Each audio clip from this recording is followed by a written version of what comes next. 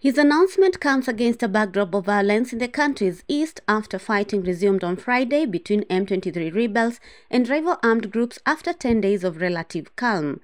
In the DRC, the presidential poll is held at the same time as parliamentary, provincial and local elections. The president-elect would then take office in January 2024.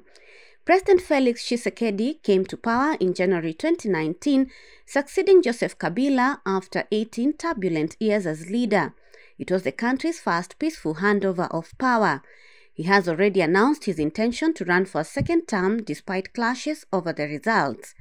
Other possible contenders could include Martin Fayulu, the runner-up in the 2018 presidential poll, who claims he was deprived of a victory in the vote. Augustin Matata Ponyo, another ex-premier, has said he will run. Tshisekedi's inauguration ceremony in 2019 capped more than 2 years of turmoil, sparked by Kabila's refusal to step down when he reached the constitutional limit on his term in office.